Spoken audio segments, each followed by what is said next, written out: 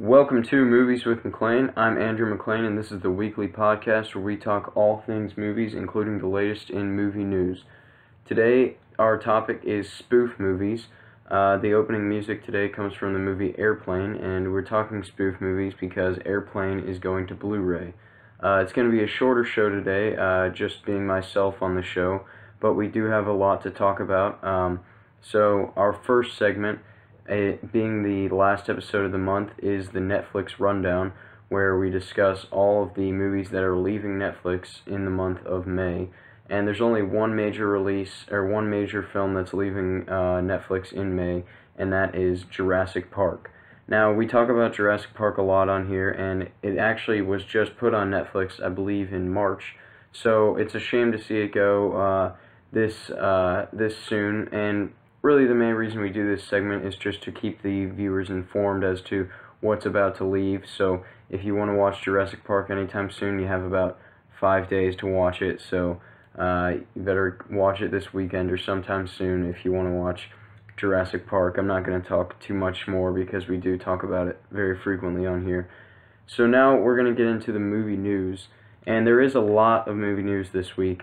We had a lot of release dates, trailers. So the first piece of news is that Fox has released their slate of films in the X-Men universe that are going to be coming out next year. So we have New Mutants will be released on April 13th, 2018, Deadpool 2 on June 1st of next year, and X-Men Dark Phoenix, that's an official title they've just announced for the first time, and that'll be released on November 2nd, 2018. So, first I'll talk about New Mutants. This is a film we don't really know too much about, but actually it's coming out in less than a year now, so I'm a little surprised to see them releasing that ahead of Deadpool 2, but it's directed by Josh Boone, who I don't think I've seen anything of his. I know he directed The Fault in Our Stars, but I'm really interested to see New Mutants and how it ties into the rest of the X-Men universe. We don't know a timeline really, so it could take place present day, or it could take place in the same time as the current X-Men films they're making back in the 80s, around the time of Apocalypse. So it is going to be, I think, a breath of fresh air to see an entirely new cast of mutants. My favorite X-Men movie is still X-Men First Class, which introduced us to a whole new cast of X-Men. So I am very excited to see what they do with New Mutants, and you know, only a year away, so we should expect to see some images in the next few months, and then, you know, maybe around Comic-Con we see a new trailer. So definitely excited for New Mutants, something new in the X-Men universe. And then Deadpool 2, obviously, I'm very excited for. It's been pushed to summer, so we were thinking maybe it was going to be released February of next year, but it looks like they're going for that prime summer release date, trying to make the most money out of this as they can. It is going to come out, I think, around the same time as the Han Solo movie, so Han Solo will probably have the box office title for a few weeks until Deadpool 2 comes out. Then Deadpool should take that. You know, I understand why it's been moved forward a little bit with them finding a new director and everything, but I think that this movie is moving forward, and again, we should expect to see some images later this year, and if it's anything like the first Deadpool film, it can only be entertaining. So I can't wait for Deadpool 2. And then the last film, X-Men Dark Phoenix. This is interesting. You know, Apocalypse wasn't the best X-Men movie. It was something that I enjoyed parts of, but there was a lot that I didn't like. But one of the things that I did really like was the new young cast of X-Men. I think that Sophie Turner is an incredible actress on Game of Thrones, and she did a good job as Jean Grey in Apocalypse. So I'm excited to see them take another stab at this Dark Phoenix storyline. Obviously we did see them get it wrong with X-Men The Last Stand, and that was directed by Brett Ratner, who's gone now, but we're also not going to get Bryan Singer for this film either, because he said he's done directing the X-Men movies for a while, so it looks like Simon Kinberg is going to come in and direct, and as far as I know, he hasn't directed anything yet, just been a writer on all these Fox comic book movies. So we could see, Fox taking a bit of a risk with a first-time director, but, I think Kinberg knows the X-Men universe, and I think that they have a good, solid young cast of X-Men to tackle this Dark Phoenix story. And if they're doing the Dark Phoenix story, you'd think that they have to bring back James McAvoy as Professor X. I don't know if they'll bring back Fassbender or Jennifer Lawrence. In fact, I hope they don't bring back Jennifer Lawrence, because I think that she's tired in these movies. She doesn't care, so I don't need to see any more of her as Mystique. But I am excited to see where they go with this. I do think that it could turn out good, or it also could be another disappointment. So hopefully Dark Phoenix is good, but it's great to see that Fox is diversifying their X-Men lineup. We have all these different movies that could be tied together somehow, or just loosely tied together. So it's great to see them building really a cinematic universe as Marvel and DC are doing, instead of just consecutive films. I'm very excited to see all these X-Men movies, and next one will be in about a year. And then Fox did also release the dates for the Avatar sequels, but since those are so far away, we're not going to talk about that, because if you ask me, it's likely to change again. But we are going to talk about the trailer for Kingsman: The Golden Circle. This was the first trailer released for the new Kingsman movie, and I thought that it was a very good trailer. Not anything great that made me think that this movie is going to be so much better than the first one, but just reaffirmed my beliefs that this is going to be a worthy sequel, and I think that it did what all sequels need to do, or at least the trailer made me think that it's going to do what all sequels need to do, and that's build upon the lore of the first film, expand it, and also capture the essence of what the first film was. So I think that we're going to see a lot of new stuff with the Statesman. I really liked the look of Channing Tatum. I think he's going to be a great addition to this cast as the American counterpart to Eggsy. And then, they had that tease at the end with Colin Firth's character. Now I'm going to have a quick spoiler for the first movie. If you did not see Kingsman: The Secret Service, tune out for about 10 seconds. Colin Firth's character obviously died in the first movie, and we do see him back in the trailer for a quick second. I like the tease. Colin Firth's name is on the poster, so it's not a huge spoiler that we see him in there, but I like that we just see him shaving for a minute. I think that's a quick little tease that keeps me intrigued. And, I just think that this movie's going to be even crazier than the first one. We see that guy with the bionic arm, and we see, obviously, the Kingsman building destroyed. So, Eggsy and Mark Strong's character are going to be on their own.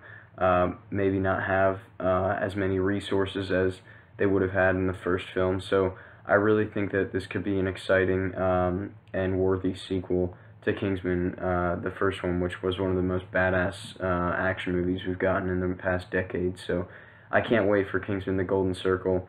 Comes out this October. Next piece of news, we have Lucasfilm announcing release dates for Star Wars Episode 9. We have May 24th, 2019. So this is actually, they're moving it forward, really, because we were expecting it to come out in December. Now, this is actually a surprise to me. I would have thought, since the complications with Carrie Fisher, them having to go back to the writing room, I would have thought, if anything, it would have gotten pushed back. But they're actually moving it forward to May, so Star Wars back in summer. I think that this is an interesting move, because Star Wars obviously broke box office records in December, and it seems like December was a pretty good place for Star Wars. But maybe if they see this as the conclusion of Luke and Leia's story, then it's just paying homage to the original trilogy, moving it back to May where Star Wars used to be. So I am excited to see a Star Wars movie in the summer, and it means that there's going to be less of a wait time between Han Solo and Episode 9. So that's exciting news. And Lucasfilm, also announced Indiana Jones 5, currently untitled, the fifth movie, has been pushed back to July 10th, 2020. So it was originally going to be in July of 2019, and why do I think it's been moved a year ahead? Probably because I think Spielberg has been working on other projects. There's that movie that he's supposed to direct with Tom Hanks and Meryl Streep that he hadn't been working on before when they announced Indiana Jones 5, so I'm assuming he was busy making that movie, so they had to push back production. But Indiana Jones 5 will bring back Spielberg, and it will bring back Harrison Ford, so hopefully they get this one right, because they did not get Kingdom of the Crystal Skull right. And the last piece of news, Jeff Goldblum has been added to the cast of Jurassic World 2. So this is news that really I don't care too much about, because while I do really like Jeff Goldblum in the original Jurassic Park, I think he's one of my favorite parts of that movie. He's also in The Lost World, which wasn't great, and he just came back to the Independence Day franchise and didn't do anything good with that. It was actually terrible. So, hopefully they'll have some good ties back to the first movie with Jeff Goldblum's character coming back, but I don't think he can elevate it too much. Hopefully this just means that they have an interesting story and a good way to incorporate him into the story. He is a good actor, so if they're going to use him well, that's good news, I guess, but it doesn't get me too much more excited than I was. Hopefully Jurassic World 2 is better than Jurassic World, which I thought was just an average sci-fi movie. So that's all of the movie news. Now we're going to move into our main discussion of spoof movies. We don't really get a lot of good spoof movies these days, but there are a lot of great classic spoof movies. Some of the better classic comedies were spoofs or parodies of other movies. So the first film I'm going to talk about is the reason we're doing this. It's going to Blu-ray. We have Airplane. So Airplane is just funny from the very beginning. The plane is moving back and forth through the clouds. You can just see the top of it, and the Jaws music is playing. Just completely ridiculous, but laugh out loud humor. And Airplane might have the most jokes per minute of any comedy I've seen. I mean, they just have joke after joke and so many running gags. One of my favorite moments, this lady's freaking out because there's turbulence, or because I think it's before the actual conflict happens, but something's gone wrong on the plane. This lady's freaking out, and people just line up to shake her, slap her, say, "Get a hold of yourself," and then, there's just a huge line of people with all these weapons to hit her with to tell her to get a hold of herself. There's like an old lady with a gun, so it's just stupid humor, but it's just funny. And we don't see those kind of jokes in movies anymore, at least not done right. And then another really funny moment is when the flight attendant has to blow up the doll that's the autopilot, and it looks like she's giving him head when she's blowing up the doll, and Leslie Nielsen walks in. It's just funny. I mean, you can't come up with that stuff, and you don't see that anymore. But obviously, because there are so many jokes, some of them fall flat just because there's so many. But you're still entertained for the whole movie just because of the ridiculous nature of everything happening. And the humor's really increased because of the way the ridiculous lines are said. They're said by these men who take everything so seriously. They just have a stone-cold delivery of the most ridiculous lines, so it really adds to the comedy. And I think they did a good job picking the cast of all these serious men in such a ridiculous situation.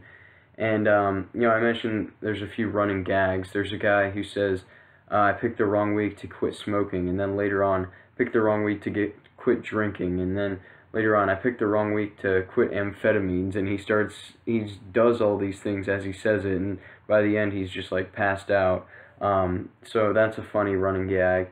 And then I think another probably funnier running gag is there's a few black guys on the plane who talk in slang and no one can understand them, and they have subtitles to translate what they're saying. And just for example, one of the guys goes shit at one time, and then the subtitle says golly. So it's just hilarious. One of the funniest comedies that's ever been made. Leslie Nielsen is just hilarious. One of the guys who takes everything seriously. He takes all the lines literally. So there's the famous line, someone says, "Surely you can't be serious," replies, "I am serious, and don't call me Shirley." And just the stone cold delivery just increases the humor. And that, like I said, they just can't get these movies right anymore. But Airplane might be the best slapstick comedy, maybe the best spoof movie ever made. Definitely, if you haven't seen it, check it out. I think anyone can enjoy it. The next spoof movie I'm going to talk about is Blazing Saddles. So this is a Mel Brooks film, and it's a great Western parody that breaks the fourth wall a lot.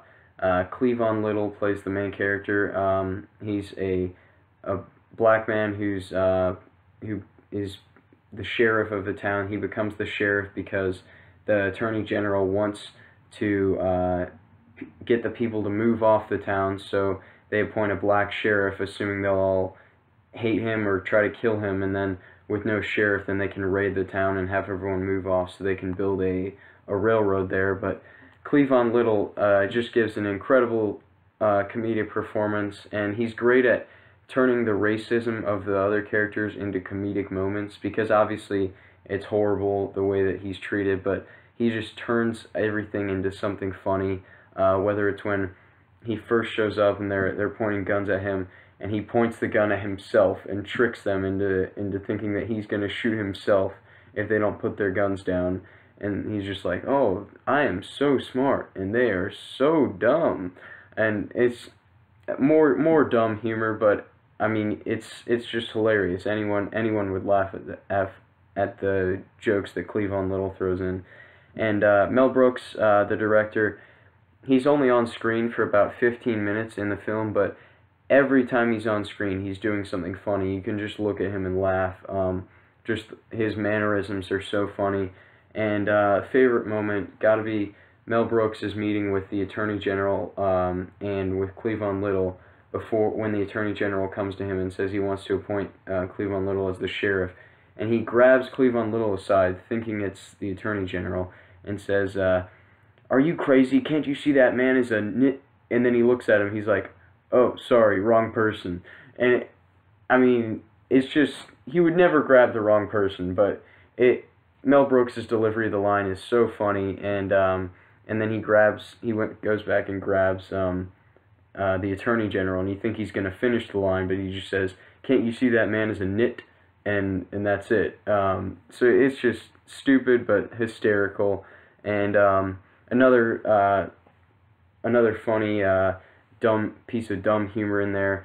A man's getting hung while he's on his horse, and there's a noose around the horse's neck too, so they hang both of them. Just why? I don't know why, but it's hilarious.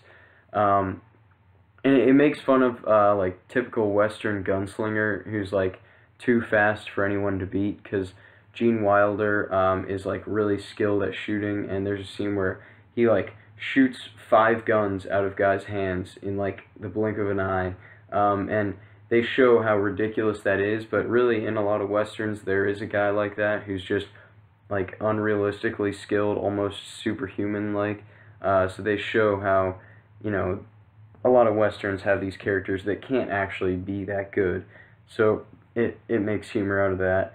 And then in the end it breaks the fourth wall a lot, and the camera zooms out and shows the set in the middle of the Burbank studios, and then the movie spills out into the rest of the studio with characters from the movie coming into contact with people who aren't in the movie, and it makes for great humor.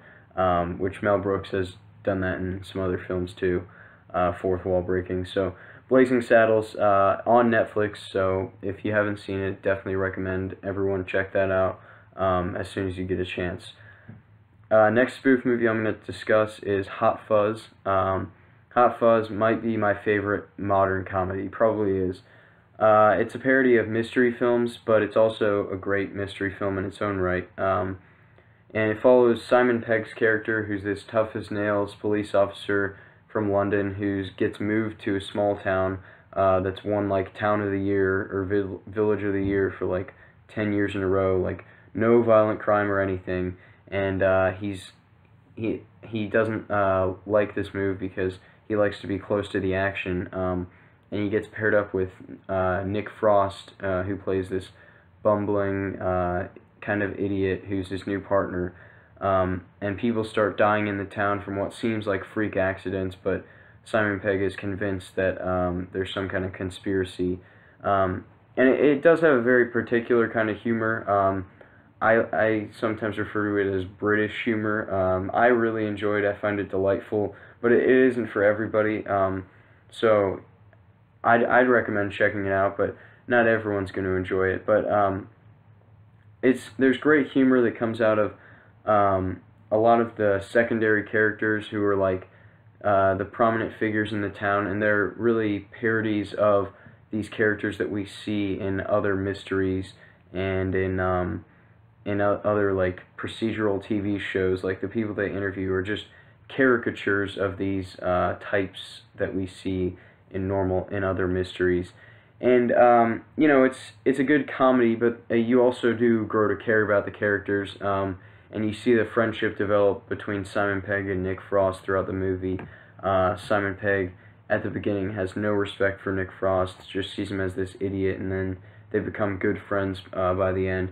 And I mentioned that these deaths happen. The deaths are very ridiculous and amusing. I don't want to give any of those away, but there are some very funny deaths. And then it ends with this awesome action sequence, and there's a lot of funny moments in the action sequence, and then there's also a lot of intense moments, and it's just really unique action set pieces within a comedy. So it has a lot of elements, and it's just a very enjoyable, fun movie that will just keep you laughing and keep you intrigued as to what's going on in the conspiracy. So I definitely recommend Hot Fuzz. Next movie is Galaxy Quest. Galaxy Quest is a parody of Star Trek. It follows the former cast of a sci-fi show like Star Trek, and they're thrown into an actual intergalactic conflict, and like the aliens that grab them out of their world believe that they are actually their characters from the TV show and not actors. Like, they don't get that it's a show, they think that it's a real thing. And Tim Allen plays sort of the William Shatner character, does a great job playing the douchey captain. And the cast all has great chemistry with each other. I think Alan Rickman is at his funniest in this film. He does a lot of drama, but Alan Rickman is very funny in the movie because he's sort of trying to escape the persona that people know him of as his character, but he can't get away from that. Everyone just associates him with the character from the show, which a lot of people, I'm sure, go through. A lot of people with all these fan conventions just want to get away from it if they were on an old Star Trek show or something. So it's a very funny parody of what those people might go through. And it is a comedy, but it also has a lot of cool science fiction elements and some good action scenes. There's cool designs for a lot of the aliens and good costumes. And just a lot of the humor comes from the aliens who do abduct them, who believe that these are their heroes. And just the mannerisms of the aliens are very comedic. So Galaxy Quest, very entertaining, funny film. Definitely recommend that, as I've said with all of these films. These are a lot of great comedies that you should check out if you haven't seen. Next movie, Hot Shots. Hot Shots is a spoof of Top Gun. Stars Charlie Sheen and Cary Elwes. I don't know if I said his name right.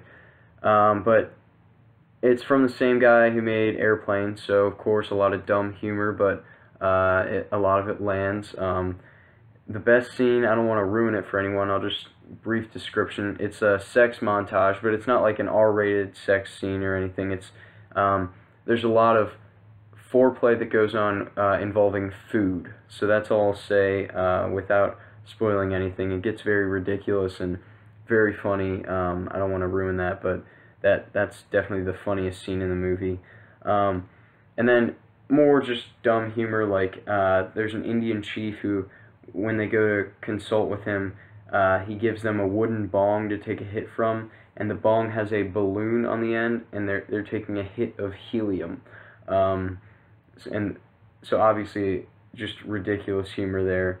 And then when they're actually fighting the enemy pilots have names that are named after Greek foods. There's a pilot named Pita and Baklava. Just like, again, why? But it's still funny just because it's just dumb. And then Carrie always does a great parody of Val Kilmer's character, Iceman. Because he's sort of the guy who butts heads with Charlie Sheen throughout the movie. So that's very funny. He does a great parody of that, and has good comedic timing. So definitely recommend Hot Shots. It has one of the same guys who plays the straightforward guys from Airplane, who's like in charge of all the pilots, and he's very literal in this film also. There's a funeral scene where guns go off and he thinks that there's a conflict and draws his weapon and starts shooting, because he just takes everything literally. So a lot of humor comes out of that as well. So Hot Shots is a very funny parody of Top Gun. And the last spoof movie I'm going to discuss today is Spaceballs. I'd assume everyone listening has probably seen Spaceballs, but it makes fun of Star Wars, but at the same time pays a lot of respect to Star Wars. The best bit, I'd say, is got to be the merchandising sequence, because of how true that is. Mel Brooks talks about Spaceballs, the T-shirt, Spaceballs, the breakfast cereal, and it's crazy to see how real that is a representation of Star Wars merchandising, and how Star Wars merchandising has gone even farther than that with, Star Wars oranges, Star Wars water bottles. It's on everything for no reason other than to promote Star Wars and because people will buy it. So that's a really funny gag in there. And so many memorable quotes. Obviously the most memorable, I am your father's brother's nephew's cousin's former roommate. That is just one of the greatest comedic lines in any comedy. And it's delivered perfectly by Rick Moranis, who does an excellent performance as Dark Helmet. It's a shame that Rick Moranis isn't acting anymore. He's one of the great comedic actors of that time. This film also breaks the fourth wall when they start watching Spaceballs, and it like lines up with where they are in the movie, and they're just watching themselves, wondering what's going on. A lot of great comedic moments. Everything they do to parody Star Wars with Barf instead of Chewie and the Schwartz instead of the Force, it all works. It's just a great parody of Star Wars in every way, and it's entertaining from the very beginning when you just watch the ship go by for like a solid 3 minutes. It's just ridiculous, and you can't stop laughing. So I love Spaceballs, and I think that it's probably one of my favorite parodies. So that's all we have on today's episode. I want to thank everyone who is listening today, and next week we will be discussing the best movies of Tom Hanks, so be sure to come back next week at 8 o'clock on Wednesday for that episode. And if you're listening, be sure to give this video a like and leave a comment in the description. Let us know what's your favorite parodies. So thank you for listening, and until next week, I am serious, and don't call me Shirley.